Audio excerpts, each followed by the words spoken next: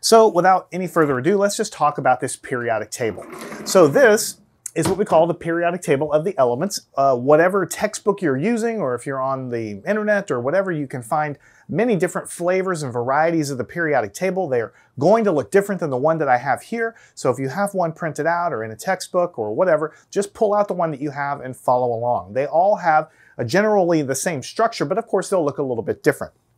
All right. Now, the big picture of the periodic table is that it contains all of the different kinds of elements, which are different kinds of atoms, that are what we use as the building blocks to create and to basically form everything you know around you. Everything you've ever touched, everything you've ever eaten, everything you've ever, had pleasure or pain from, or any stimulus that comes into contact with your skin, a rash, any kind of food, any kind of, playground equipment, cars, whatever. Your whole entire body is made of these elements and configured in different ways, right?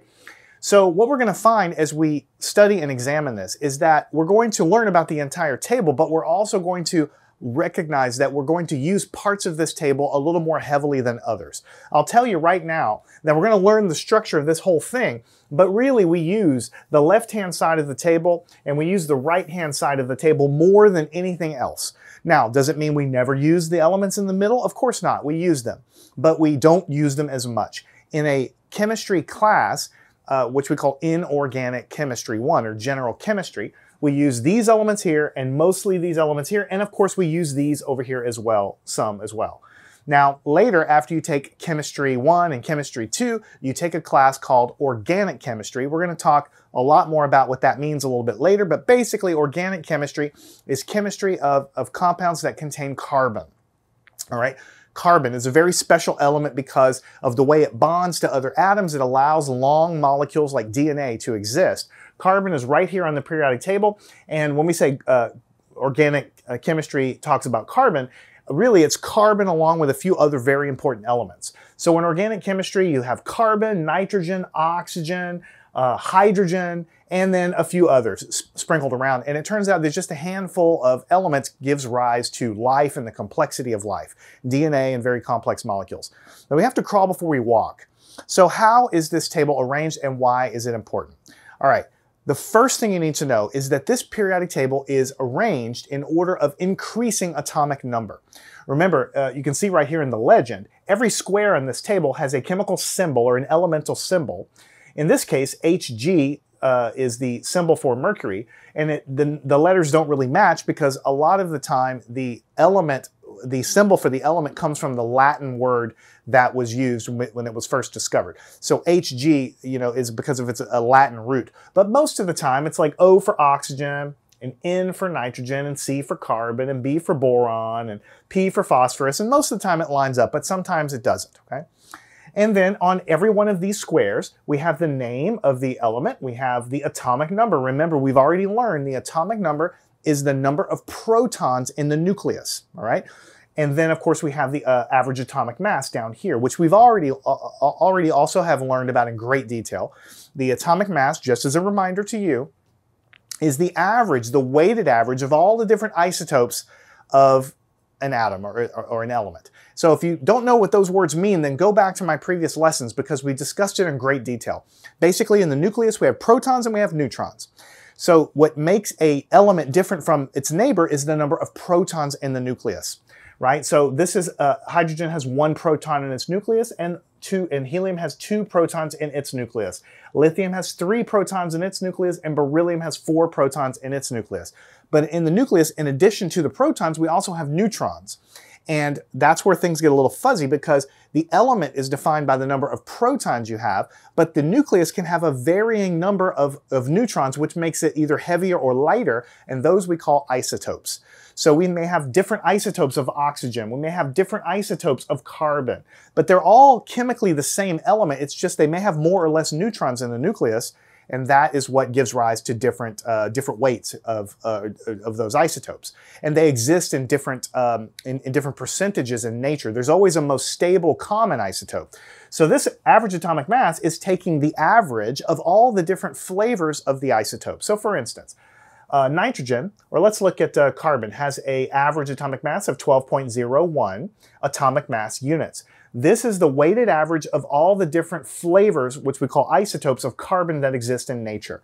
We have a very common, stable isotope of carbon that we have all around us, and then we have some others that are not so common. So when we mathematically average all of the common ones with the uncommon ones, which all have different masses, we get an average mass. And that average mass is what is printed everywhere on this table.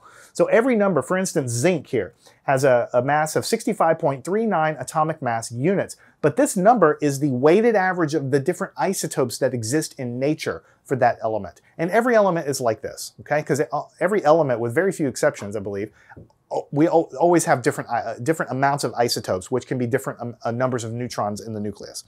So the big thing to understand is this thing is arranged in increasing atomic number. If you have an element with only one proton, we call it hydrogen. If you add a proton to it, then you get something called helium. Now remember, every one of these elements are neutral atoms. So you have to have, for a neutral atom, the same number of electrons on the outside, orbiting around, or in the electron cloud around the nucleus. You have the same number of electrons as you have protons in the nucleus in order for you to have a neutral atom. So without writing it all out, you know that nitrogen, for instance, has 7 protons in the nucleus, and it must have 7 electrons surrounding the nucleus. You know that chlorine has 17 protons in its nucleus, and it must therefore have 17 electrons around its nucleus. And the same thing, you have niobium, for instance. Niobium has 41 protons in the nucleus, and it must therefore have 41 electrons surrounding the nucleus to have an electrically neutral atom. And then each of these also have varying numbers of neutrons, and so all of that goes into the calculation of the mass. So the thing to remember, though, is as you add protons to the element, it becomes a new element. So if I start with hydrogen, if I could magically add a proton in the nucleus, then it would make helium. In fact, when you fuse hydrogen together in a nuclear reactor, then you can make some helium. If you take helium and you can add a single proton to it, it becomes a new element called lithium. If you start with lithium and add a proton to it, then it becomes beryllium, and you see how this goes. So it's the periodic table of the elements, but it's arranged in order of increasing atomic number. Now, let's talk about the elephant in the room. Why is it called the periodic table of the elements? Why is it periodic, is what I'm trying to say. So forget that we have this table now. Forget that we know what it is. Forget that we understand anything about chemistry. You live a couple hundred years ago, and you're a scientist, and you just have a lot of things in nature that you're studying. And you believe you boil them down to these fundamental things that are all different from each other, and you call them elements or call them atoms, okay? What you basically figure out is that what happens is when you make a list of all of the things that you've collected from your lab, and you arrange them in order of atomic number, what you basically have is you have some periodic behavior in the atoms. So what you have is you have an element over here, and then you get to an element that you call helium, right? And then you have some other elements here, and then you end up with another element that you call neon. And then you have some other elements here, and then you end up with another element called argon. And then you have some other elements, and then you end up with another element called krypton. Like this. And I can keep going. I'll just do one more here. And then you have another one here called xenon. You see what I've done is I've basically written down these elements in the right-hand column here. You'll understand why it's in the right-hand column in just a second. But let's say you don't know anything about chemistry. What you notice is that every so often you have a non-reactive gas. Non-reactive gas. And the interesting thing is this gas is non-reactive, this one's non-reactive, this one's non-reactive, and also this one's non-reactive. And what I mean by non-reactive is they don't participate really in any chemical reactions, right? And that is true. I'm going to boil it down and show you how this occurs in a minute, but basically everything in the right-hand column, we call these the noble gases. They're noble, right? They're kind of like keep to themselves. They don't participate in chemistry. They don't make anything in a chemical reaction. You can try to put whatever you want next to argon, and with very few exceptions, it's not going to bond with anything. Like, water, right, is H2O, so 2 hydrogens and 1 oxygen. So they bond together and they make a molecule, and you can drink it and you can cook with it and all of this. But you really cannot make these things react with anything, and that's a curious thing. But then people realize, even more interesting than that, is the fact that whenever you look at these special gases, first of all, they're all gases that are non-reactive, okay? And then what you really look at is that the element that comes right after, again, when you're increasing atomic number, the element that comes right after each one of these is a very, very reactive soft metal. So I'll go down here, soft, reactive metal, right? Every time. So right after neon is a soft reactive metal. And what I mean by reactive is it reacts with lots of things. It reacts with oxygen, maybe it reacts with water, and you can just tell that chemistry is happening. Chemical reactions happen. And it seems to happen like they have these perfect gases that don't do anything, and then right next door you have a very, very reactive metal, okay? Increasing as you go, increasing atomic number. And then also on the previous side, like over on this side over here, I guess I'll use this color, there's an interesting little thing right here, is that you have, in general, a gas over here that is a reactive gas, all right, right before. So you can just see that there is some periodic nature to what's going on, because when you take all the elements that you discover and you put them in order, forget about the table, you just write them in a straight line from beginning to end. There's 100 and some odd elements here. You put them from beginning to end. What you're going to notice is that there's some kind of regular repeating patterns here. There are these special ones, these special elements, which we now call the noble gases, which don't do any chemistry at all. No matter how much you want it to happen, it won't happen. But then on either side of the noble gases, they're extremely reactive elements. And it always happens that the element just after the gas is a metal that's soft and very, very reactive. And just before the gas is a gas, another gas, which is also quite reactive. All right, so this is what happens when you put them in a line. So people start playing with this table and trying to figure out what does it mean and why do they behave this way. And eventually, after a lot of different scientists, they come up with the formulation of the periodic table. So now knowing the periodic nature of what it is, let's look over here. Well, the way we've arranged this is increasing atomic number, but of course the table looks weird. There's a big gap right here. This is not lined. There's a big gap here. There's a gap right here. It doesn't look like a nice square table. And I'm going to tell you right now that the reason it's laid out the way it is, it all has to do with how the electrons around all of these atoms are actually set up, how they're actually orbiting there. We're going to get to that a lot later. So we can't do too many things at once. I cannot tell you the electron structure around aluminum right now, because it's going to be too much at once. But you're just going to have to trust me that the way that this table is laid out, the way that it looks, it comes directly from how the electrons fill into the orbitals that surround all of the atoms. We're going to get into that in a great detail a lot later. But if you notice, here's helium. It's one of these noble gases. And just after that is lithium, which actually is a very highly reactive soft metal. And then you keep going over here and you get to neon. And right after neon, remember, it should be a soft reactive metal, which is sodium. It's a soft reactive metal. And then when you get to argon, right after that one, because this is non-reactive, you get to potassium, another very soft reactive metal. And after krypton, you get to rubidium and the same kind of behavior. And then also, we said, remember, after the noble gas comes a soft reactive metal, and before is in general a very reactive gas. So here in front of neon, we have fluorine, very reactive gas. In front of argon, we have chlorine, very reactive gas. In front of krypton, now this is not a gas, bromine's not a gas. So there's some exceptions here. They're not always gases that are on the right before the noble gases, but it's often the case. So it's enough to convince you that there's some periodic nature. Now let me give you a clue, because we can't study it in detail in this introductory lesson. The reason why there's periodic structure to the atoms in nature, the reason why we see these patterns, is because the way the electrons fill in all of the orbits around the nucleus, it follows a regular repeating pattern. That's the reason why. Now, of course, in the beginning, when they made the periodic table, they didn't know about electrons at all. They hadn't even been discovered yet. That's what's amazing. They put this table together without even knowing what the atom was, okay? They also didn't know about protons and neutrons either. But now we know that the reason why all of these noble gases are very unreactive is because they have the very same electron configuration in their outermost shells, which are all very similar. Now, what do I mean by very similar? I have to save that for another lesson because it goes into some details. But every one of these has a very similar outermost shell. Okay, outermost shell. We're going to talk about what shells are, but basically the electrons, you can't just pile them in. They have to occupy certain states around the atom, and they're organized into shells and other things. And so the outermost electrons of all of those are extremely stable. And that is why they don't like to react with anything, because all chemistry, chemical reactions, basically centers around how do the electrons move around.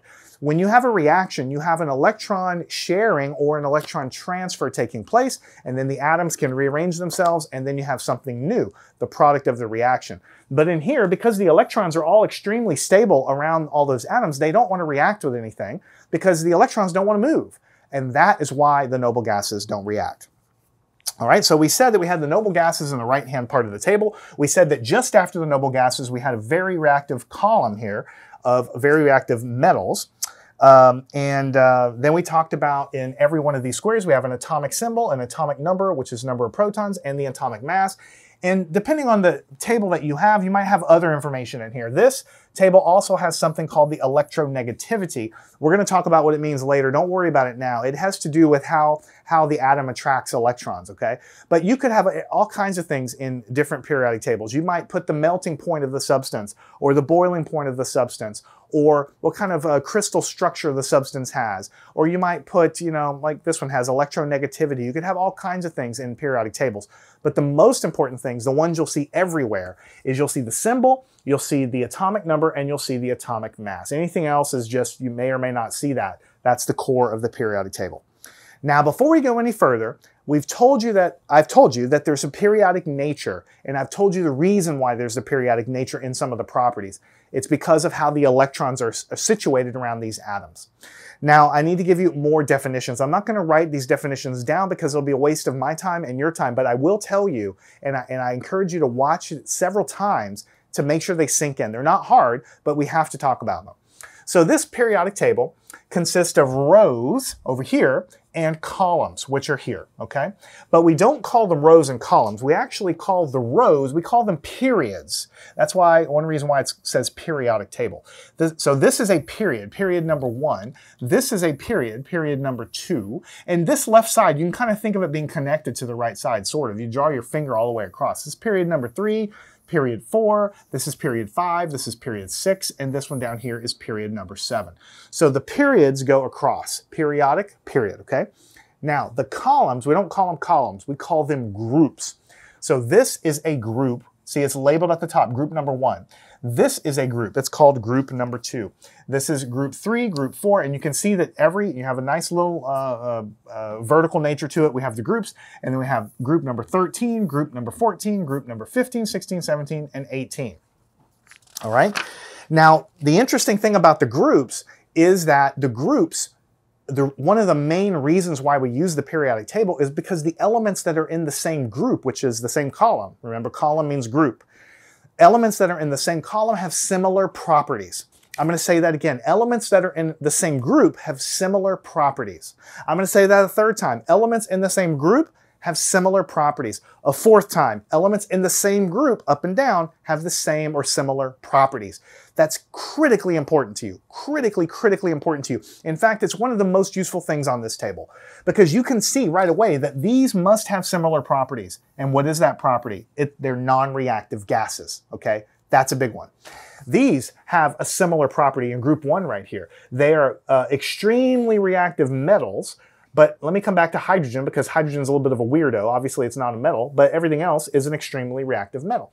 These are also extremely reactive metals, but not quite as reactive as these, right? Now, when you go to this side of the table, these have similar properties. They're mostly gases. There's some solids here as well, but they're very similar properties as you go. You can see it right here as well, because in this column, you have copper, you have silver, and you have gold. Copper, silver, gold are basically what we have used over the years to make all of our currency. So sometimes we call it the currency group, right? And the reason why we use these particular elements, why don't we use, iron? Well, iron rust, or how about cobalt, or how about niobium or titanium? I mean, some of them could be useful. There's also different abundances in nature. So these elements are not all, they don't all exist in the same abundance on Earth, okay? But Copper, gold, and silver are in reasonably high abundance on Earth, and they're relatively non-reactive as far as metals go. I mean, silver does tarnish a little bit. It turns like a little grayish after a while. It does tarnish, but gold and copper, I mean, there's a little bit of copper reacts a little bit too, but in general, compared to other metals, they don't react as much, and they're very strong and they last a long time, and we can stamp them. We can also pull them. That lets us make our money out of them, right? And that's why we basically use those. So what I'd like to do is tell you at this point, other than the idea of periods, which are rows, and groups, which are columns, and I want you to know that the elements in the different groups have similar properties, one of the absolute most important things that you have to understand here is that the left-hand side of the table, the entire left-hand side of the table is in general metals. In general metals on the left-hand side. On the right-hand side of the table is in general non-metals over here. And in the middle, what we have here, down here, set below, we call these the transition metals. Here. And we're going to learn a lot more about why they're called these different things a little bit later. This is an overview lesson. But if you just take a look, notice that there's this stair-step line right here. It kind of divides the table from a left-hand side to a right-hand side. Everything to the right, you might guess that it's a non-metal. I mean, chlorine, oxygen, nitrogen, carbon. Carbon's definitely not a metal.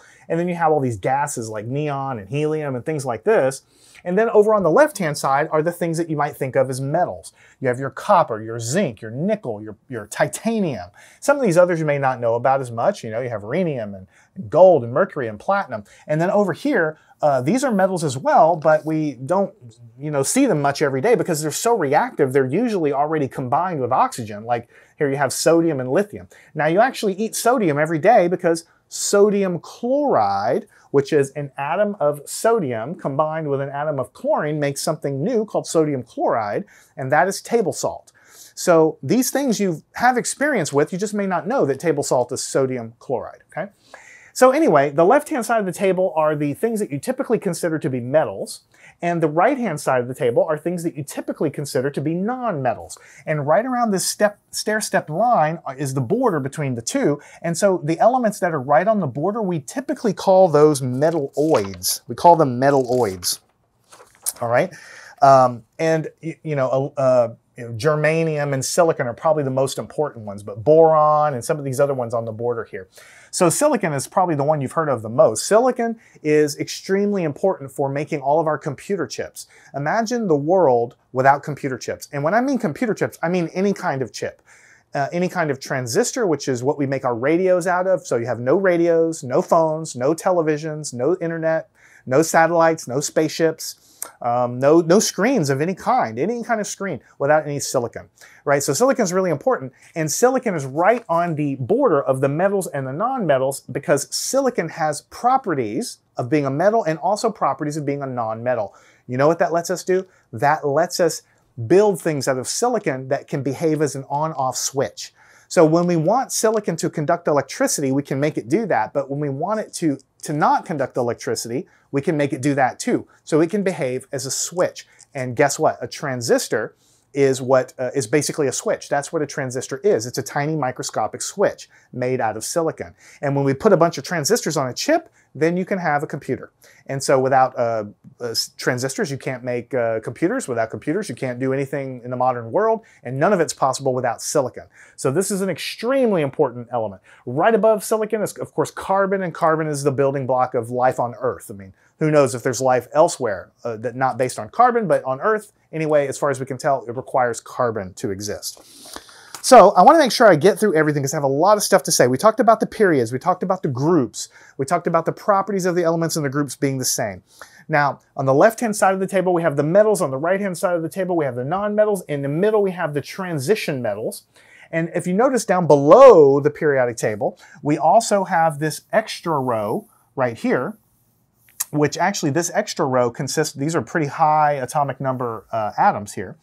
And we have, these actually fit inside of this little region. You see 57 to 70 and these numbers here. This entire row right here actually fits inside and pushes the table to the right. I'm going to show you a picture of that in a second, but all of these elements kind of live inside of here. So just hold tight and I'm going to show you what that looks like.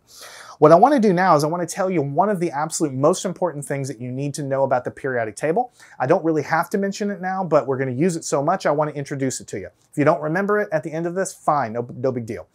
What you really have with this periodic table is you have these non-reactive gases, which we call noble gases. And they're non-reactive because their electrons are stable and they don't like to be shared or given away, and so they don't react with anything. That's what we have there. It turns out that the other elements nearby the noble gases are always trying to get to an electron configuration that is as similar to a noble gas as it can get. I'm going to say that again. All the elements on this periodic table are always trying to get their electrons to look like noble gas electrons. What I mean by look like it is we want them to have the same number of electrons in the same orbital shells that we're going to talk about later, right? So what we have here is, notice that neon, for instance, neon has 10 protons, and so it must have 10 electrons. So fluorine is right next door. It has 9 protons, and so it must have 9 electrons. But fluorine is always trying to be as close as possible to the nearest noble gas it can be, which is right here next door at neon. So if it has 9 electrons, all it needs is 1 additional electron to have the same number and orientation of electrons as the noble gas. Everybody's trying to be like a noble gas. And so what does fluorine want to do? It wants to gain a single electron. It wants to gain an electron. Chlorine is always trying to be as close as possible as it can to argon in terms of its electron count and the structure of its electron. So it's always trying to gain an electron. And the same thing with these other ones here. But see, oxygen is 2 spots away from neon. And so the closest noble gas is neon. Of course, you could go this direction and say that there's another gas called helium, but that's too far away. It wants to be nearest to the closest one. So it wants to gain 2 electrons because it currently has 8 and it wants to have 10. And if it can gain 2 electrons, it'll have the same outer electron configuration as its nearest noble gas. So the column that it's in is telling you how many electrons these things want to gain when they participate in chemistry. That's what drives the chemistry. They want to gain electrons because they want to be closest as they can be to a noble gas, and that's what drives the chemistry. Because when elements gain and lose electrons, that's what makes chemistry happen. And I'm telling you now how you can figure out on your own how many electrons it wants to gain. In this case, oxygen wants to gain 2, fluorine wants to gain 1, and so on. Carbon can gain up to 4 electrons, and that has to do with the importance of carbon, for instance. Okay, now over here, notice to the left of neon, if we unfold the table and just write them in a straight line, one spot to the left is, well, let me go look at sodium, I guess, atomic number 11. So what noble gas does this thing want to be next to? Well, it can go all the way down here, and you could say it might be attempt to be like argon, but actually the nearest noble gas to this one is the noble gas just previous on the previous row, because this has 10 protons and 10 electrons, but sodium has 11 protons and 11 electrons. So how could sodium, if given the choice, be as close as possible to the nearest noble gas? The much easier way, sodium would have a hard time gaining all these electrons to be like argon. That would be very difficult, okay? But what it can do is it can just give away an electron. What if it just gives one of its electrons away? So now it only has 10. And then it would look just like neon. You have the same thing with potassium. Potassium wants to be like its nearest noble gas. It's going to give away an electron, thereby having 18 electrons. And look at this, argon has 18 electrons. So if it gives an electron up, it becomes like the nearest noble gas. If this one gives up an electron, it becomes like its nearest noble gas, and so on. And we can do the same thing in the column next door. What would magnesium want to do? Right? Of course, it could try to gain electrons and go here, but that's too far away. It would rather just give up 2 electrons and become like neon. So everything in this column is going to give up 2 electrons and become a positive ion, because remember, if you're neutral and you give electrons away, then your nucleus has an extra positive charge. You're going to have a positive 2 charge. So when you give away electrons, you're going to have a positive charge remaining left over on the atom. We call that an ion. We're going to talk about that in a little bit. But this column wants to give away 2 electrons. This column wants to give away 1 electron.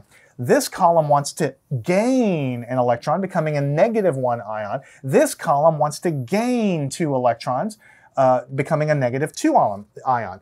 So once again, this column wants to gain 1 electron, this column wants to gain 2 electrons, this column wants to lose 1 electron, this column wants to lose 2 electrons, and this column doesn't want to do anything. It doesn't want to gain or lose anything. Now, I want to take a second and tell you about a pet peeve of mine that when you read different books or you just talk to people, I don't like using the words, this element likes to do this, this element likes to do that. I know I said that a bunch here, but I really don't like using it because it leads you to believe that these elements have a personality and they just have preferences. It's not that they have preferences. It's not that they want to be like a noble gas. It all comes back to what I told you in lesson number 1. Everything in chemistry comes down to the electric force. The force of electric charges is millions and millions of times stronger than gravity. And I showed that to you in a previous lesson, right? Millions and millions of times stronger than gravity. We think gravity is really strong, but actually the electric forces are way stronger. So why does this thing want to gain an electron? Quote unquote, want to gain an electron. It's not because he wants to, because he has a preference. It's because the electric forces are so strong on this thing that they allow fluorine to suck an electron in from almost anything it reacts with. Right? Why is it allowed to do that? We're going to have to talk about that later when we get to showing you what the structure of the electrons look like and the electric forces that happen. I can't do it all in one lesson. But the reason fluorine and chlorine and bromine and these things want to gain an electron so readily is because the electric forces are so strong they can suck in and attract and rip out a negative electron from something else. And why does sodium and lithium and these other things, why do these elements here want to lose an electron? Well, it's because the outermost electron on those atoms is not held very, very strongly from the electric force, so the hogs like fluorine and chlorine are able to rip it away. So you see on the left side of the table, you have outermost electrons that are not really tightly held on by the electric force. We're going to talk about why later. But these atoms have outer electrons that are not held very tightly by the electric force. And these elements over here, they want to attract, and they do attract electrons so readily because their situation is opposite, and they are able to attract electrons with overwhelming force. So what happens is it just sucks the electron from this side, and it goes into this side, and that's why sodium, chlorine react together. Because chlorine really wants to grab an electron and has a very strong electric force to do so, but sodium has an outer electron that's not very tightly bound, so what happens is chlorine just sucks sodium electron over there and it satisfies both parties. And then they bond together and they become table salt. What I'm telling you here about predicting if you're going to gain an electron or lose an electron is one of the most important things the periodic table is for. In fact, I would go as far as to say it's probably the most used thing on the table, except for the atomic mass. We use that a lot too. Mostly when you're looking at the table, you're trying to figure out how many electrons something's trying to gain or lose, because that's going to help you predict what's going to happen in the chemistry. And by knowing the column it's in, which we call groups, by the way, what group it's in, you can predict what's going to happen because you'll know how many electrons it's going to gain or lose. So in summary, on the right-hand side of the table, these elements in general are trying to gain electrons. They are called nonmetals, right? And they gain electrons and become more negative, and they become and look like the outer electron configurations of the noble gas. These elements over here, they try to lose electrons, and they try to lose as much electrons to also be like its nearest noble gas. So because half of the table is trying to gain electrons and the other half of the table is trying to lose electrons, they can party all day long because one element is readily able to give up an electron, the other element is readily able to take an electron, and then they're going to party because they are a match made in heaven, okay? So we're going to talk a lot more about that, but that is the basic idea. The elements in the center, they're also metals. They generally do like to give up electrons as well, just like these, but they're not quite as reactive, and the rules associated with these middle elements are not as cookie cutter, okay? The elements on the edges of the table, we can predict with great certainty what's going to happen. The ones in the middle of the table, they can do different things depending on what's happening, so it's not quite as, like I said, cookie cutter. So let me go down and make sure I have everything. So periodic tables arranged by atomic number, properties emerge. We have noble gases, non-reactive on the right. We have right next to it on either side, we have very reactive elements. we have atomic number, atomic mass, periods, groups, losing and gaining electrons. And then the next thing I wanted to show you was the bottom of this table has these two rows, which are also always down below. I never really understood when I first learned chemistry why it was down below like this. Let me show you. These elements really fit inside of these single boxes, and they push the table out. But because they push the table wider, you can't print it so easily on a sheet of paper. So let me show you what it would look like if you did that. This is what the periodic table actually looks like with those two rows inserted, or the two periods. These two periods inserted into place. Notice what happened is we stuck them in there, and then basically the whole table got pushed to the right. And it's a little more difficult to read it because it's so wide right now.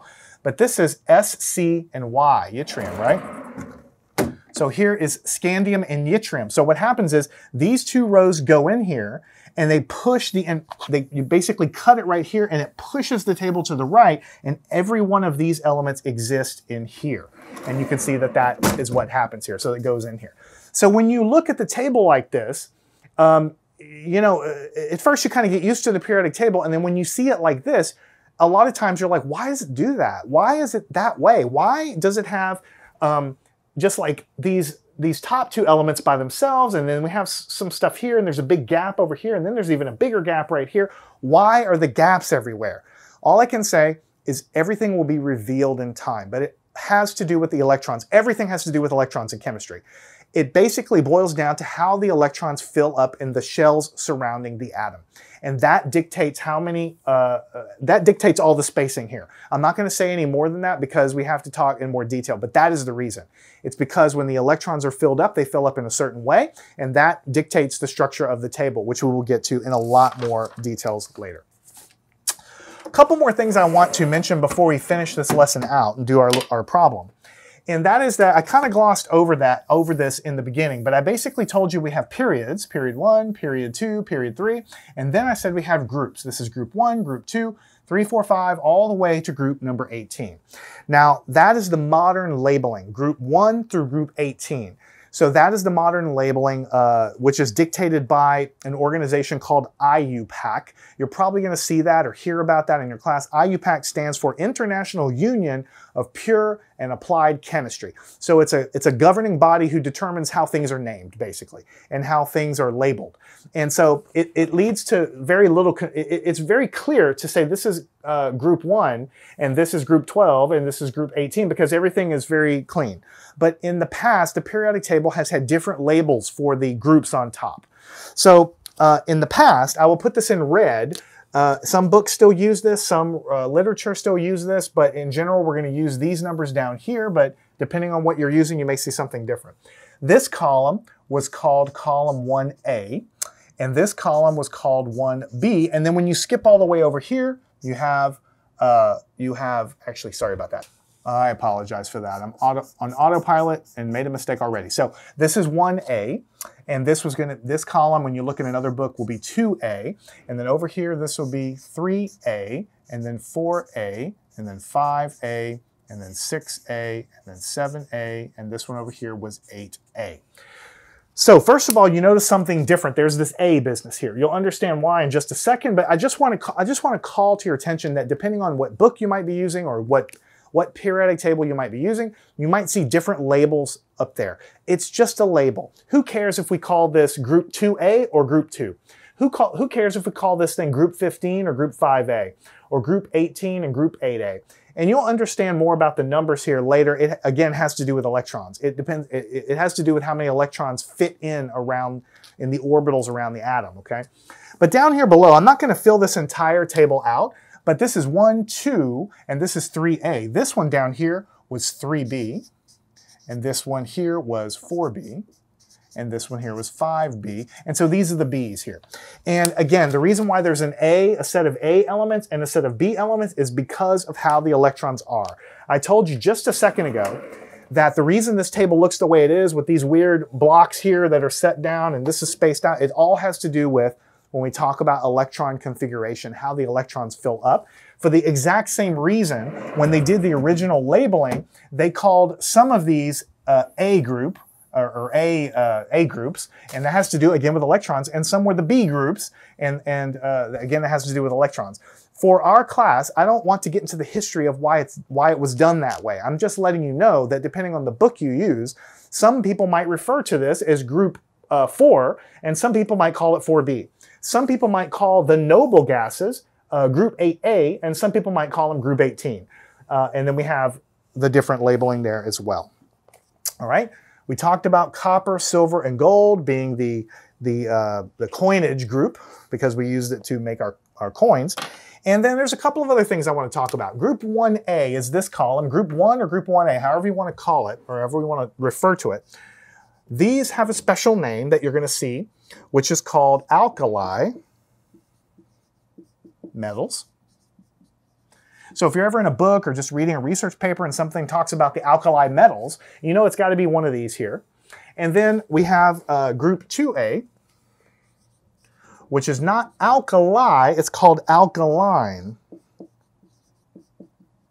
earth metals. Right? So we have the alkali metals here, and we have the alkaline earth metals right next door. It's just something you might see referenced, that's all. And then over at 7A, we have the halogens. And over here at 8A, we have those noble gases. There are other names for other groups, but these are the most important ones. You have the alkali metals and the alkaline earth metals on the left side of the table, and then you have the halogens and the noble gases on the right side. So this group right here is called the halogens, and this group is called the noble gases, and this group is called the alkaline earth metals, and this one's called the alkali metals. All right, what else do I want to say? Metals are on the left. We lose electrons on the left of the table. Non-metals are on the right. We gain metals over here. Metalloids are the elements that are near the stair-step line because they have properties of metals and non-metals. So in general, as you start here and work your way to the right of the table, you get more and more non-metallic-like eventually until you reach the complete non-metals. And what is the difference between a metal and a non-metal anyway? In general, a metal is something relatively shiny, has some luster. It's pliable and ductile. You can usually draw it into a wire of some kind, right? It's usually a good conductor of electricity and a good conductor of heat. And these in general are the elements on the left-hand side of the periodic table, all right? You can see the copper, everything we make wires out of is on the left-hand side. These are metals. And of course, the ones in the middle, we call them transition metals because we're transitioning from the metal side to the non-metal side of the table. Now, in your mind, what is a non-metal?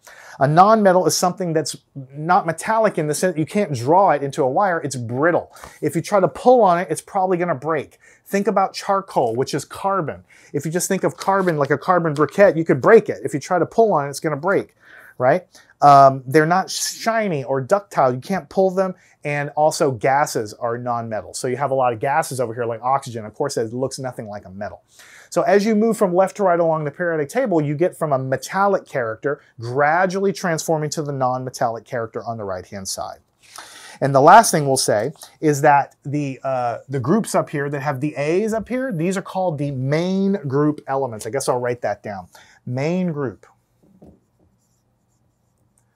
elements.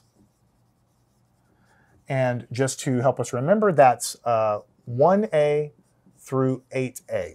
1A to 8A, those groups. Now, why do we have a special label for the main group elements up over here, like these and then these, and you exclude everything else? That is because those elements are what we're mostly going to be concerned with in a beginning chemistry class and even in organic chemistry. Again, the chemistry of life, the complexity we have around us really is only a handful of elements that participate in that. It's mostly carbon, nitrogen, oxygen. There's some other things that are involved as well, depending on what you're talking about. But generally, life is concerned with a handful of elements there, plus the hydrogen. And then you have other things like salt, sodium chloride, calcium for your bones, things like that. You know, these are in this column here. So this column is very important, and these columns, or groups I should say, are all very important. These are important as well, but you know, they're kind of secondary. They're important for other things. So we call these the main group elements because we really are going to focus on these mostly in this class. We will, of course, do problems and talk about what happens with these, but that mostly you study that stuff a little later in more detail. These main group elements are more important for us here in the beginning. The last thing I'm going to say before we actually solve our problem is that notice hydrogen is over here hanging out with the metals. These are all metals and hydrogen is over here. Obviously, hydrogen is not a metal. All right, but the reason it's over there is because hydrogen is a little bit of an oddball. It's the lightest and the simplest element we have. There's only one proton in the nucleus and one electron. It's just one proton, one electron, and that's it. And what happens is hydrogen can go both ways. Hydrogen can lose electrons, just like the metals do here, can lose electrons, or it can also gain electrons as well. So because it gains or loses electrons, you got to figure out where to put it, because generally the metals like to lose the electrons and the nonmetals like to gain electrons, but hydrogen can do both depending on what's going on. So we just kind of put it over here in the metal column, even though it's not really a metal, but it can behave like a metal, so that's why it lives over there. All right, so now that we have that done, what we want to do is we want to solve a quick little problem, which is going to be very simple. And this problem is going to be that I'm going to write an element on the board, and then what we want to do is classify it as a metal, a non-metal, or a metalloid. All right, so the first one, chromium. So let's take a look at chromium. All right, so we want to write down the symbol for the element. We want to write down its atomic number, and we want to also classify it as a metal or a non-metal. So just getting practice with the periodic table. So chromium. So chromium's right here. It says chromium, and Cr is the symbol, and 24 is the atomic number. That means chromium has 24 protons in the nucleus. And for the neutral atom of chromium, it has also 24 electrons. There also are neutrons in the nucleus, but these numbers don't tell us how many are there. Different flavors of chromium, which we call isotopes, can have different numbers of neutrons that are there. But as far as the protons in the nucleus, it has 24, and 24 electrons to balance it out. So chromium, the symbol there is Cr, and there's 24 for the atomic number, and it's a metal. Forgot to mention that part. Why is it a metal? Chromium is a metal only because it's on the left-hand side of the periodic table to the left of the stair-step boundary, okay? So I think what I'm going to do next is I'm going to write down the remaining ones here, and then we're just going to look them up. So next we're going to do helium, and then after that we'll do phosphorus, and after that we'll do zinc, and then after that we'll do magnesium, and then after that, we'll do bromine. And then after that, we'll do arsenic. Don't want to eat any arsenic, not good for you. All right, so let's go take a look at helium. Is it a metal? Is it a non-metal? What's its atomic number? So here's hydrogen. All the way on the right-hand side of the periodic table is helium. It is a non-metal because it's on the right, and it has 2 protons because its atomic number is 2. The symbol is He. How many electrons does helium like to gain or lose? Well, actually, helium is a noble gas. It doesn't gain or lose any electrons. It's very non-reactive.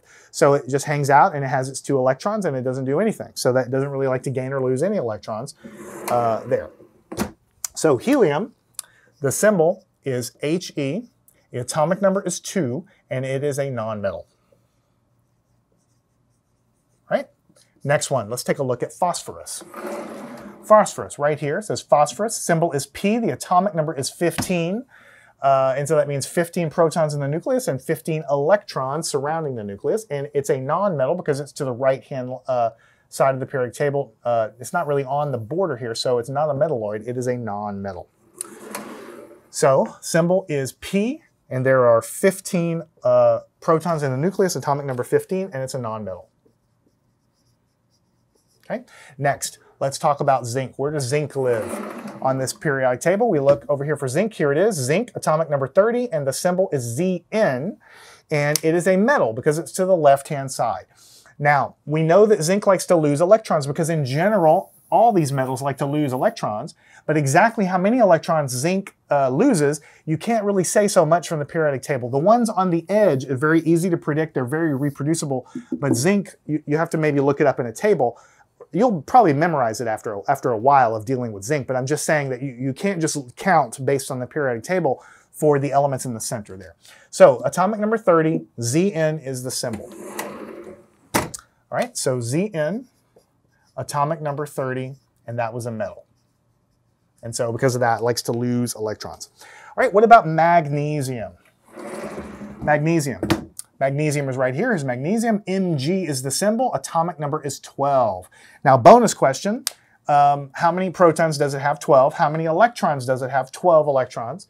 And does it like to gain or lose electrons in chemical reactions? It likes to lose electrons. It wants to lose, if it loses one electron, then it would have an electron configuration similar to sodium. If it loses 2 electrons, it'll look more like neon. So it always likes to lose 2 electrons.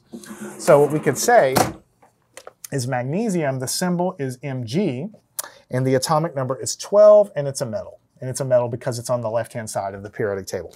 What about the element bromine? What about the element bromine? So bromine is right here, and its symbol is Br. Its atomic number is 35, so 35 protons, 35 electrons, and it would like to gain 1 electron to be as close as it can be to the electron configuration of krypton, which is right next door. So it likes to gain an electron there. So Br is the symbol, 35 is the atomic number. So Br is the symbol, and 35 is the atomic number. Is it metal or non-metal? Everything on the right is non-metal. So that's what that is. And the last one here is arsenic. Don't want to eat any arsenic. It's poison. So where is arsenic? Arsenic's right here. The symbol is As. The atomic number is 33, so 33 protons, 33 electrons. And is it a metal or a non-metal? Well, it's actually right on the border of this line here, so it's neither metal nor non-metal. It's what we call metalloid. Okay, metalloid. So atomic symbol is As, 33 for the atomic number, metalloid. All right. So in truth, this is the lesson that when I started chemistry, I wish somebody had for me, right? Because these things that I'm telling you, these are, I mean, there's always in every textbook, in every lecture that you have by a professor or whatever, or a teacher, you always have an overview of a periodic table. But these are the things that I think are the most important things about the periodic table. I could have broken this into probably 2 or 3 lessons and made it shorter, but then you would lose the continuity of what I'm trying to say.